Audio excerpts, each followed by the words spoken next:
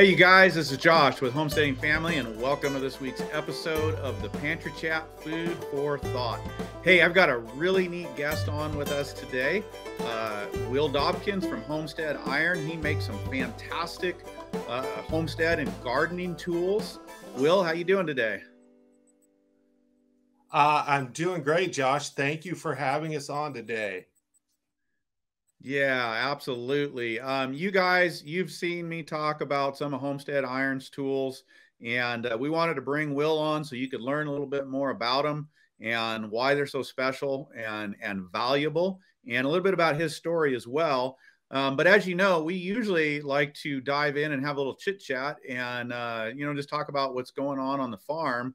And so, Will, I just want to ask you, like, I know you're making tools every day and out there in the blacksmith shop, but what's going on for you on your homestead? Do I have it right? You're in Missouri. Do I remember that right?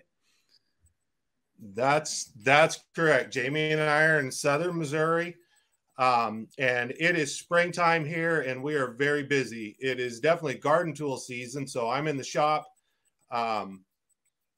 turning out tools as fast as I can. But aside from that, the grass is growing faster than we can keep up with it. We're trying to get gardens in, planting seeds every chance we get, fixing fence. And aside from that, I mean, there's a lot of homesteader type tasks we're doing, but it's morel mushroom season.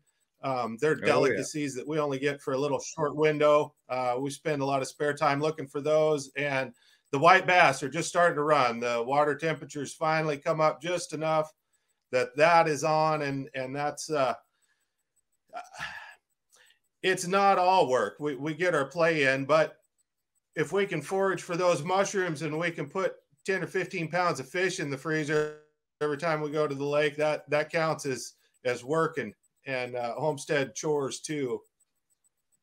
Oh man, I love it. I love it when we can combine some productivity with something that we're having fun at and having a good time. I mean, it's fun to get out there, and we're a little behind you up here in North Idaho, so the morels aren't quite popping up yet. And but that's just fun to get out there and look for those things and be in the woods, and that's my kind of work. I like it. Cool. Well, what kind of you talked about the garden, and you talked about mending fences. You guys have animals there on your property? We're working with that goal in mind. We've had a few animals over the years here and there. I grew up with a background in large animal husbandry. And the one thing I did learn from my previous experience with animals is we're trying to set ourselves up in such a way that we're not completely married to them 24/7. Like I mentioned, we would love to be able to pick a fine day when we're not too busy and take off and spend a couple days kayaking on the river. And so that's the goal we're working on as far as fence and animals is having ourselves situated. So we've got good tight fence. We're not worried about them. Their water situation is good, and it's real easy for a neighbor to come by and pop in and a scoop of this in that bucket and a scoop of that in that bucket, and they got water, and we're free and clear to go chase fish or do whatever other fun stuff off the property we want to do. Well, you're doing it right, and that is getting your infrastructure and your systems in place before you get the animals. And that's something that we share with people a lot. And it's not something we've always done well. And a lot of us as homesteaders get going and we go and get the animals and get a lot of stuff going before we're really ready for them. And I'm actually reading through Joel Salatin's Polyface Micro right now. And he talks about that and some good reminders to, if things are going to work well for you and you're going to do this, you need to get your systems into place. And of course, fences is key, to getting those up and running before you get those animals in there. So that's good. That is really, really good. And then once they come in, you're rolling and you got a good system in place and you're not chasing animals all over the woods or through the neighbor's property. Right. Well, cool, man. Sounds like I've done plenty of that. Yeah. That kills a lot of time, and sometimes now we're then fixing somebody else's fences and who knows what else. So, well, that sounds good. That sounds like good work there. Good spring homesteading work. And let's jump in for a second. We've got a question here, and it's kind of a funny one. I don't know if either of us will be able to answer it, but this is what they gave me, and it's a fun discussion. Anyway, so this question is from Jerry Russell from a while back here, and it says, would an ox be less costly than a horse? And I think we were talking about working animals on the farm, and honestly, I can't answer that. There are just not a lot of people working with ox these days. And I know ox have a certain value and can be a lot calmer than a horse and a lot more steady and can even pull them more. I mean, depends on what kind of horse you're talking about. But I would have no idea on a cost analysis. Have anybody in your area worked with oxes, or have you ever been exposed to that? Not that I'm aware of. I can, I'd agree with you on all those above points. And I would definitely agree that if you're talking about horses, cost is a factor. I grew up horseback, and they're expensive almost to a point of, I think you could really debate depending on animal power on the homestead versus petroleum or other alternatives. I don't know how much cheaper it actually is in the long run. Horses can get pretty expensive. Oxen, I don't know. I suspect if you're working them, just like a horse, they're going to need to be shod. And I don't know where you're going to get an oxen shod these days. I think that'd be a pretty specialized bit of work. It sounds like it. Yeah. And, and I think that the value we can pull out of that question as far as what's more costly, one or the other, and it's exactly what you mentioned, is what work are you doing with them? And like you, I spent a lot of my youth, matter of fact, Carolyn and I, originally dated and hung out riding horseback, moving cattle and out in the woods and everything. And so I know horses pretty well. And we've had them some years. We don't have any right now just for that reason, because they're expensive, and they, what are they going to do for you on the homestead? We may be getting one, and I'm trying to answer that question because I've got some kids that really, really want a horse. And I've always said, well, they've got to be producing something. They can't just be out in pasture and getting ridden a couple times a week. That we can't justify that cost. So whether it's an ox and a horse, it's like, what work is it going to do for you? You've got all the inputs to those animals, but what are they accomplishing? Because if you're just using them once in a while, either of them are going to be expensive and are, going to be something you got to take care of and you got to feed. And so I think you got to go into it really thinking about, how do they fit into your farm, your homestead? What are you going to do with them? And certainly there's places for pleasure and having an animal that fits the bill. And if that's your recreation, we're all spend some money on that. So great. But you got to just think about that cost analysis, in my opinion, whatever you do, and make sure that the benefit, the return on, that investment, so to speak, is worth it. Yeah. I recall a book I read, I think like many of us heading towards a homesteading lifestyle. I read every book out there, anything even remotely close to the topic. I devoured it. And one of there's about 57 books titled The Good Life in the homesteading genre, I think, maybe more. But one of those was a guy had lived with the Amish and had done a college thesis on life with the Amish. And one of the little bits in there that I took away from it was, he had a bit of an argument with them about the horses. One of their biggest outlays of labor every year was harvesting grain. And the grain was for the horses, and they had to have the horses to harvest the grain. So he posed the question of, well, why don't you just get rid of the horses? You wipe out all that labor of harvesting the grain that you have to feed the horses. And I think some of the elders got together and they powwowed and they came back to him. And finally they said, we like our horses and we want you to stop asking questions about our horses. So yeah, they really liked their horses, and that evened it out. Yeah.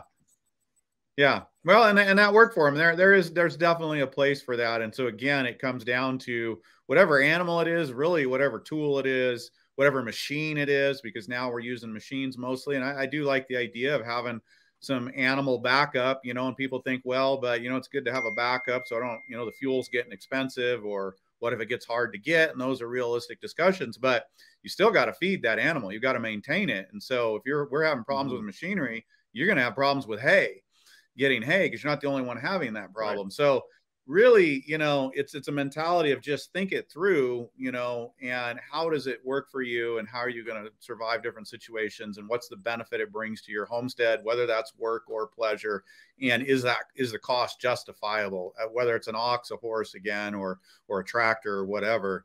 That's the question I think we got to ask ourselves. And so good thought, Jerry Russell there. Thanks for asking that question. And if you do get an ox and put it to work, we'd love to see some pictures. And because I've had an interest. I've always thought that would be cool to have a pair of ox and be able to work in the woods with them and get stuff done. It's not an efficient use of my time at this point in my life. And Josh, to add to that, maybe a resource to answer his question would be Rural Heritage. It's a program on RFD television, and they publish a magazine and put out a calendar, and he covers a broad variety of topics, but most all of it is draft animal driven, mules and donkeys, heavy draft horses. If anybody is going to have anything to say about working oxen, or know who would, it would be Joe Mishka at Rural Heritage. Wow, good thinking, Will. That's right. I haven't looked at that in a long time, but that's a great resource, and we'll see if we can get a link down below for you guys to get you over to that real quick, but don't go yet, because we're going to finish the show here, and we're going to dive into talking about tools. And tools are an important part of every homestead. And there's nothing worse and honestly more expensive than a tool that breaks on you regularly. And this is one of the things I love about what Will does. He's making some fantastic tools for us out here working on the homestead or in your garden, wherever you're at, that are just going to hold up for you so well, in fact, that I think if you take care of them, you're going to be passing them on. And that is a really important value. So I want to dive in a little bit. And Will, before we talk about just your tools, tell us a little bit just about your background and how you know you got into blacksmithing and making these tools and starting Homestead Iron. You bet. I came into blacksmithing, honestly. I'm fourth generation smith. So I started working with it early on with my dad and my grandfather. As a hobby. It was never a profession for my dad. He was a machinist and a welder, but the blacksmithing shop was always a part of it, and I had access to that and learned a bit about it, the basics, when I was young, and then took off in life and did a little bit of everything else. Heavy equipment operator, I cowboyed for a living.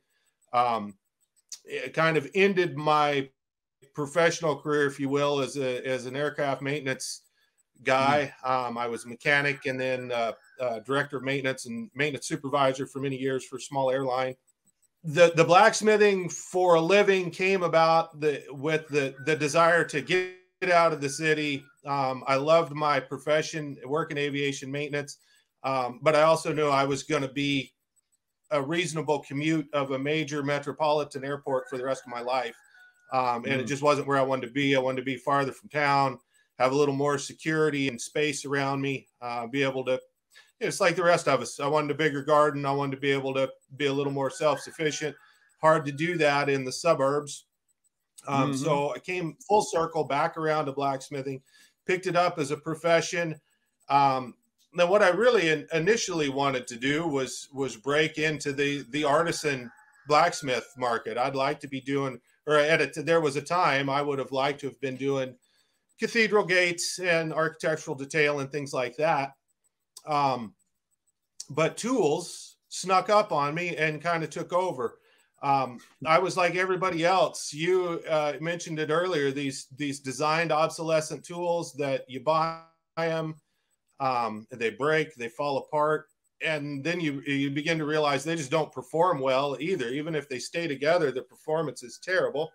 Either they're uncomfortable to hold, or they're not long enough, or there's many reasons. But I started making my own. Now, at that time, I was making a few knives. I still make a few knives, but I had access to some really great high carbon steel.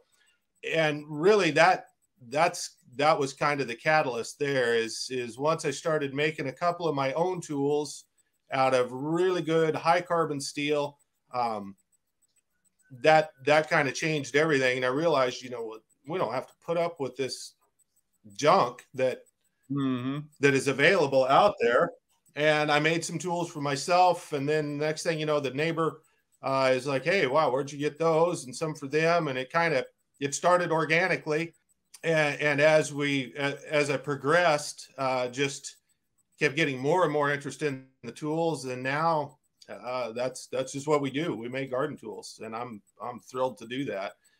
It was a niche thing that wasn't being fulfilled, and I'm happy to find myself there.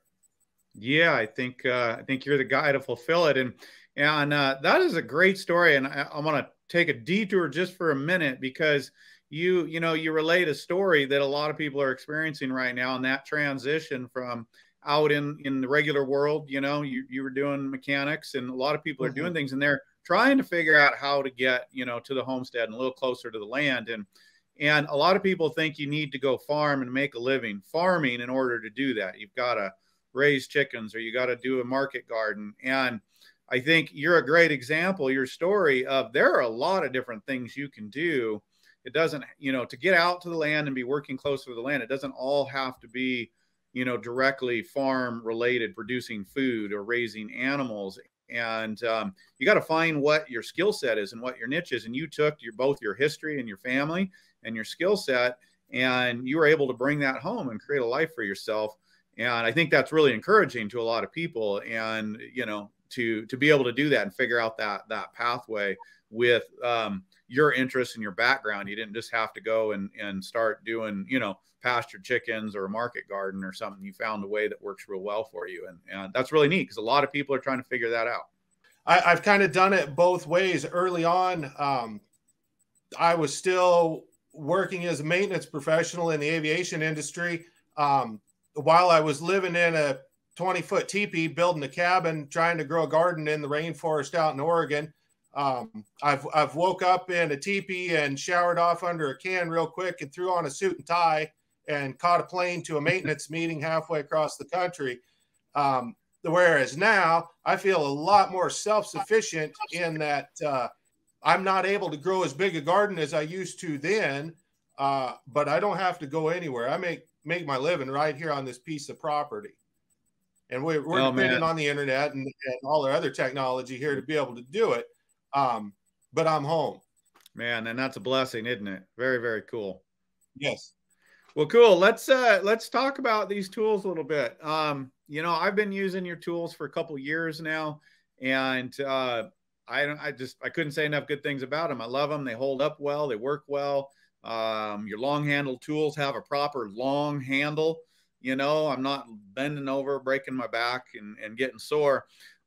So just tell me a little bit about what sets your tools apart from the rest. What are you doing to, you know, put that value into these and make these things where they're working so well? One of the things I'd mention definitely is a little bit of forethought. First off, I care. And I've gone through multiple iterations of each tool, trying to tweak it and modify it and get the angles just right and make it as light as it can be and still be as strong as it can be. But probably one of the biggest things that sets me apart is the actual steel I use. And that's not something you can look at and see. Good quality, high carbon steel looks exactly like 1018 structure steel. Most of the tools you find in the big box store today, Josh, there's nothing wrong with that metal if it was a car fender or a toaster, but it's not tool steel. There's an enormous difference. Somebody will, I'll paraphrase this because I know it's not direct quote. Somebody will call me out on it, but we're pretty close on these numbers. The 1075 spring steel that I use for my tools, we'll say 1018 mild steel, tensile strength on that is about 75,000 PSI. The 1075 that I use is 285,000 PSI. So it's an enormous difference. and sitting side by side, they look identical. You can't tell them apart. So translate for us, because a lot of people aren't going to know the numbers, PSI, pounds per square inch, and obviously one's tougher than the other. But what does that look like using that tool? What's the difference between those metals? Ductility and edge retention, just overall hardness. The higher carbon content in the higher grade, high carbon steel allows for a harder steel. It's going to be stronger and tougher overall. It's going to have much superior edge retention. If you've got a sharp edge on there, that high carbon steel is what you need to hold that. A lot of these tools you find on the shelf now, their performance is poor because they do not have an edge ground on them. They're just a blunt, squared off edge. And even if you ground an edge, you wouldn't be able to maintain it because they're soft, mild steel. It's structure steel. Like I said, it's for making car fenders and toasters. It's not designed chemically for good edge retention and abrasion resistance. Yeah. Okay. So there, it's a lot harder. It's going to stay a lot sharper. And I think, one of the things I've experienced a lot is just broken handles, especially with some of the smaller tools. They just break and they bend easier. So that's part of that hardness of that steel too, right? Right. Handle attachment is a big issue, but yeah, a lot of them, it comes down to mostly that material selection first. And then good workmanship is next, and just good practice, good procedure, using quality material. So tell us a little bit about, you're using all wood handles, which I love. There's just nothing like the feel of wood in your hand, and they seem to hold up better to me. I don't know that I can really make that argument from some of the modern stuff, but you might be able to speak into that a little bit. But I love the wood handles. Absolutely. I'm right there with you. And the thing I could say right off the bat, hopefully this will show, this is one of my primary forging hammers. I use this hammer every day. It's in my hand constantly. And I love that wood handle. There's nothing feels better on your hand. Your hands are really an amazing thing, the way they're designed to grip and hold.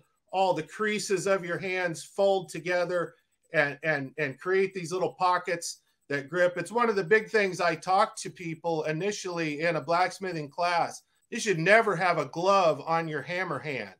Your hand is made to grip that smooth wood. If you have a glove on that's in between you and the hammer, for one, you're deadening your sense of feel, that the handle is providing you feedback that you're losing, and you're having to grip tighter than you should have to. That leather or whatever that glove is will not grip the way that microscopic ridges and pores on your palm will grip. And so pretty soon you're going to kill your forearm trying to hold on to that thing with a glove on. And the same thing goes, Josh, when we get into, I know you've seen hammer handles that look like this. They have this plastic, a plastic or fiberglass handle, and it's got these soft, cushy ridges in there. And when you're in the store and you grab it and you feel it in your hand, you think, man, I can really grip that thing. This should be perfect. And the reality of it is all that difference in texture between the harder plastic and the softer plastic, that creates a little pinch point on your hand. You'll chew your hands up in no time. I've got a pretty good amount of callus on my hands from hammering, and it's specific to hammering. I know that because if I switch to another task where I'm putting pressure on a different point of my hand, I can still raise a blister on my hand, even right next to, a callus that I have to take a spice grater to grate it down and keep it under control. I'll blister right next to it when I do something else. But anyway, my point was, don't fall for gimmicks and widgets. You can't beat a good, smooth, well-manufactured wood handle. These textured plastic ones, they look good, but they're gonna tear up your hands over time. Yeah, they just don't hold up, and I'd never really thought about that, but I relate intuitively to what you're saying about that wood in your hand and not having a glove. I often don't wear gloves just because of what you said, and I don't know that I've even thought it through a whole lot, but it just never felt right. Never, a lot of tools don't feel right in my hand if I've got gloves on, and they don't feel right in those plastic handles or metal handles. The wood just seems to fit to your hand and grip well, and it's a lot nicer tool to work with. And so you're putting all this together, this wood and iron, to just make a tool that lasts, that holds up well, it does the job well, and it's comfortable to use, I think. Well, you reach back and think back to folks who used these tools that we're rediscovering now today for a living. The classics were classics for a reason. Grandma and grandpa didn't have plastic widgety kind of handles. They just had tools that worked, and we don't need to go reinventing the wheel on a hoe. Our great grandparents had that one right years ago. Just wood and steel and good workmanship is hard to beat. We don't need a marketing gimmick to resell us on something new. Yeah, amen to that. So tell us a little bit about tool maintenance, because, a lot of these tools we're talking about are made to throw away. These plastic, they're really, so much of our stuff today is throwaway stuff, and you can't sharpen it, or if you can, it's not going to hold an edge, or, if it's plastic and you leave it out, it's eventually going to crack and break and fall apart on you. And they're really throwaway products, where what you're making is a product that's made to last, and it's got the materials in it. It's got the thought about it for usability, for holding up, but you do need to take care of them. You're not, plastic's just plastic. You're just going to put it away or do whatever you do with it. These tools need a little bit of attention to work right for you over the years, but then they're going to work right for you decade after decade, not just for a year or two. So tell us a little bit about your tools, what needs to be maintained both in the metal and in the wood, and just tool care in general. Sure. The number one thing with them, if you did absolutely nothing else ever, just put them up out of the rain and direct sunlight when you're done.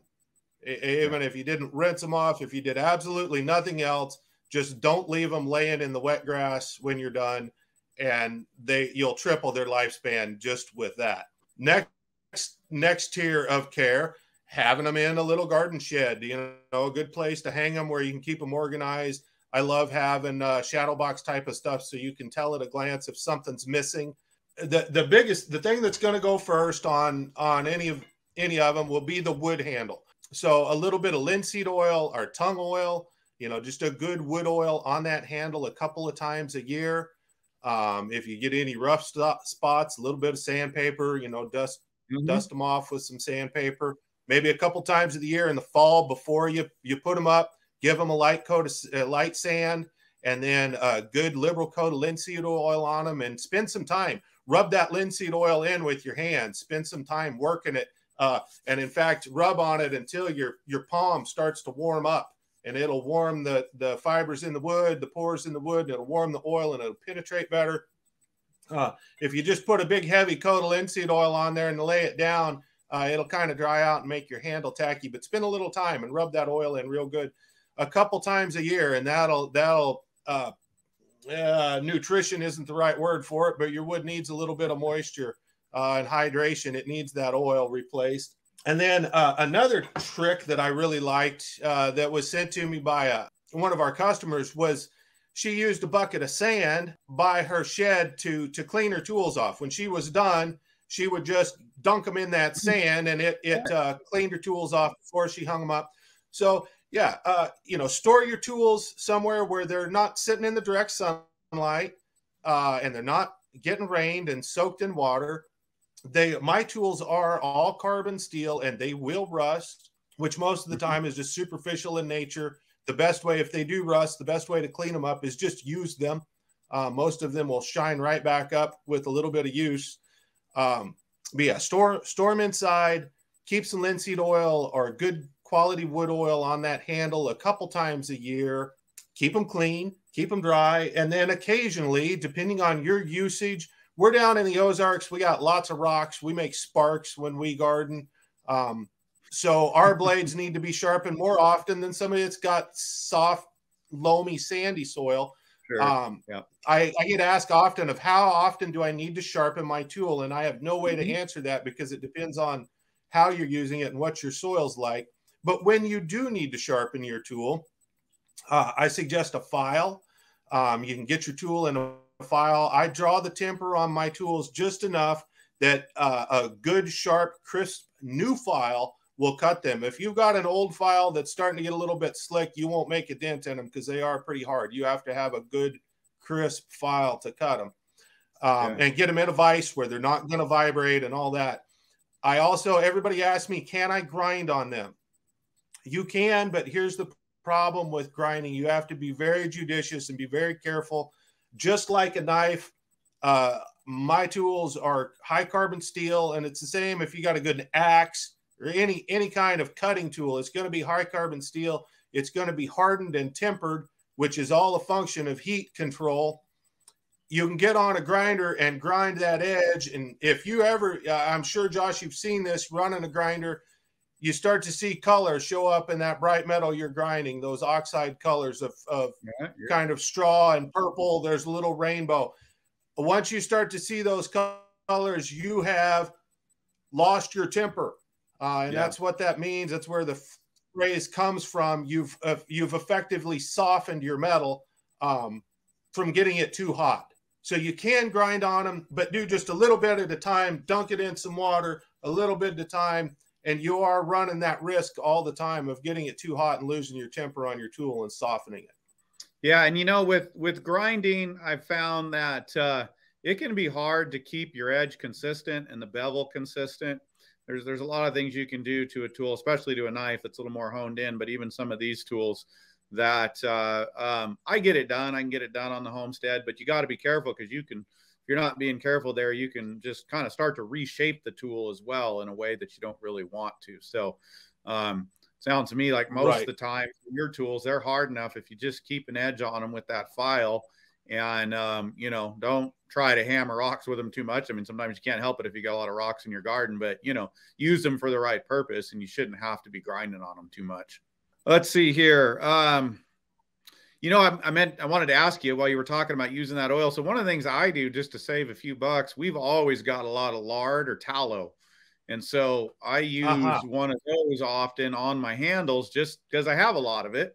And I've usually got a little tongue oil or linseed oil around as well, but that's a lot more expensive. In my experience, it's held up pretty good. Is that a, you know, viable option for people as far as you're concerned, or anything wrong with that?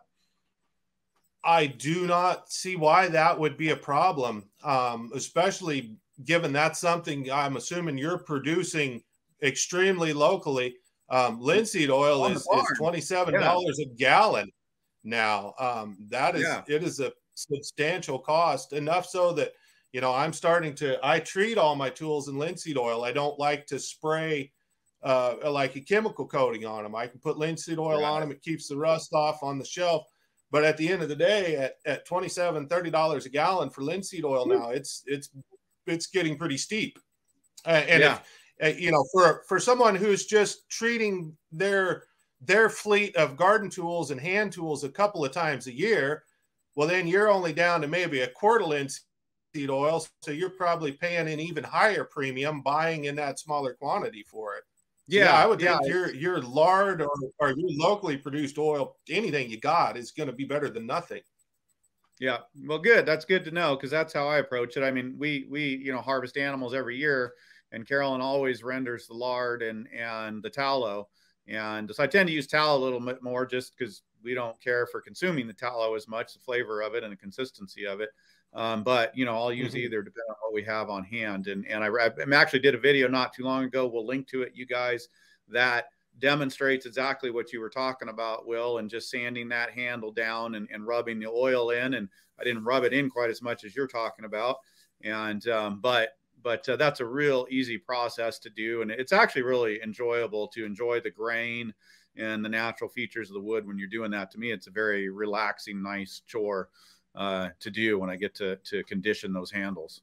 I always enjoy putting the oil on the handles, that last step, because my handles always look kind of pale and white and blank and plain. And as soon as you rub that oil in, all the different colors of the wood and the different grain, all the figure, and you see all the detail of the wood just pops right out. It really comes to life with a coat of that oil.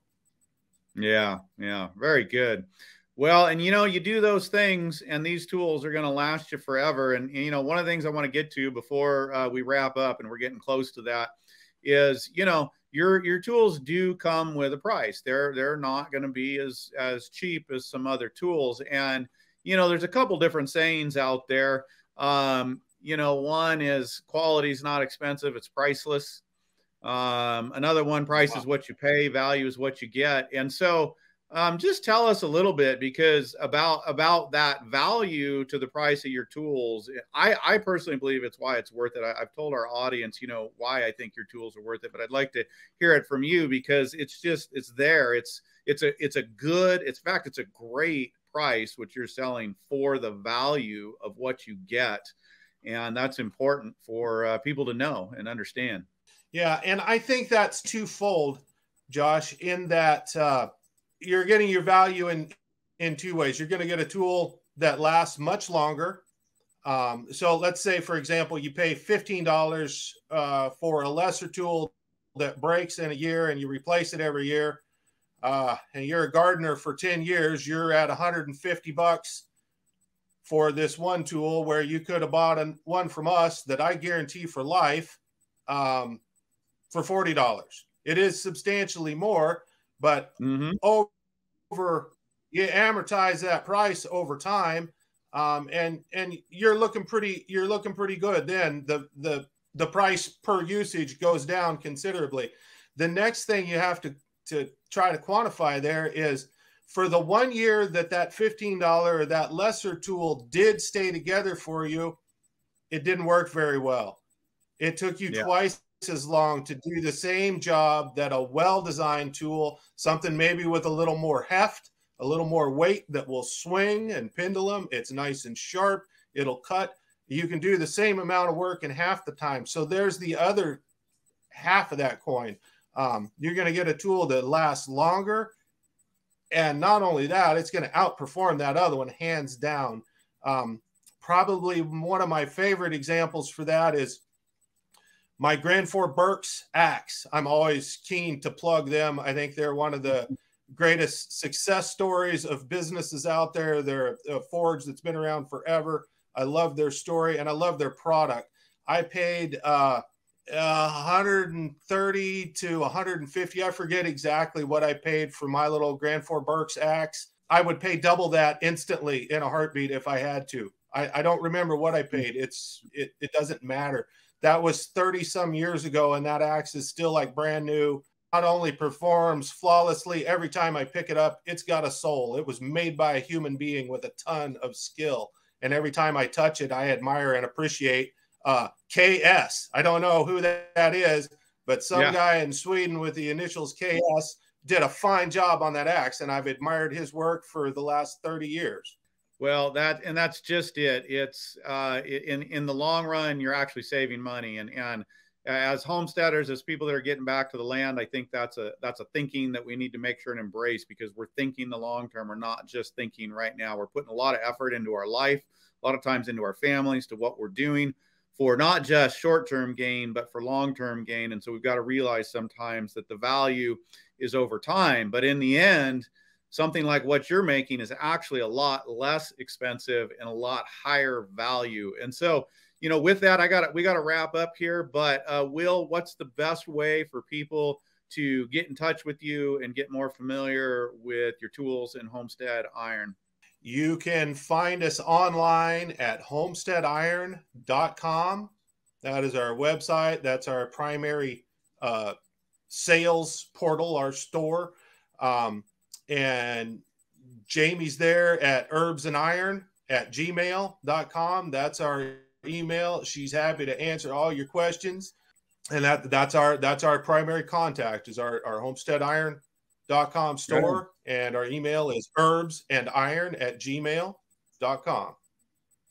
Very cool, Will. Well, you guys, I will leave links. We'll leave links down there in the post for you guys, so you can go check them out. It's a good time to be getting set up for spring. And Will, thanks for hanging out with me today here in the Preservation Kitchen.